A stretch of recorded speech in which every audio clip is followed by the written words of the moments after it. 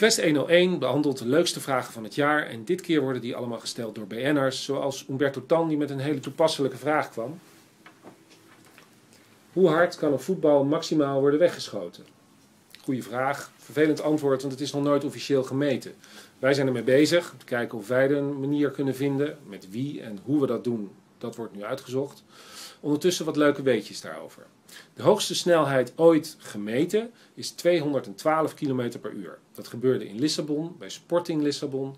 En echt wel, het is gewoon gemeten van televisie. Dus wat je ervan moet geloven, gaat niet werken. Een Britse hoogleraar die heeft er wat serieuzer werk van gemaakt. En dat zal ik je even laten zien. Het heeft allemaal met weerstand te maken. Kijk, dit is een voetbal, dit is een tennisbal. Hoe kleiner de bal, hoe kleiner de weerstand natuurlijk. Een voetbal, op het moment dat die wordt geschoten, verliest die eigenlijk al meteen door die weerstand 40% van zijn snelheid. De maximale snelheid die je zo'n bal kan maken, heeft die Britse hoogleraar berekend, is ongeveer 144 km per uur. Dat kon hij wel, Ronald Koeman.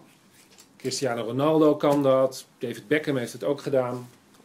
Als je dit nou allemaal nog eens na wil lezen, de Quest 101 voor al je vragen en al je antwoorden. Veel plezier ermee.